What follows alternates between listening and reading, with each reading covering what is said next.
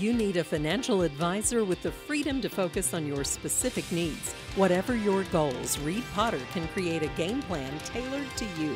Call Reed at 432-0777 at Pikeville, Kentucky to learn more.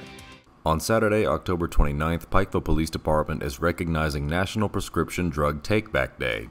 They will be encouraging people of all ages to safely return the prescription drugs they no longer use or need to help reduce any drug-related negligence. Public Information Officer Tony Kahn offers his insights.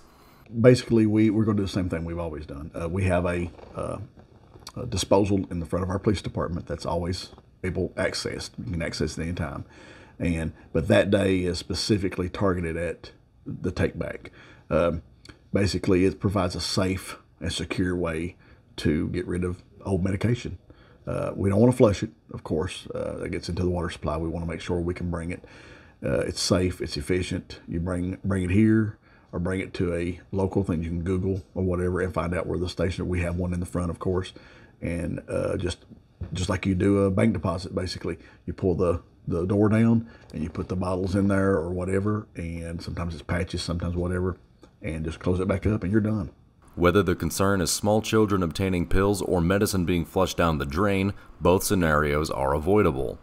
Pikeville Police Department is open 24 hours a day for anyone who wants to discard their prescriptions.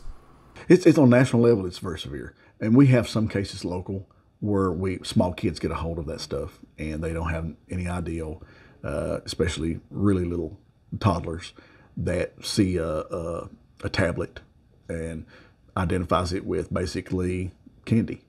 And before you know it, they've ingested it and it's an overdose situation.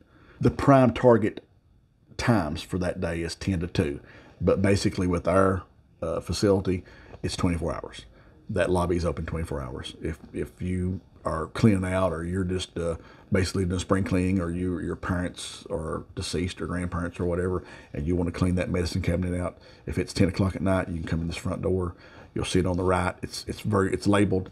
It takes just a couple minutes, and you can do it yourself and knock it out if you need help.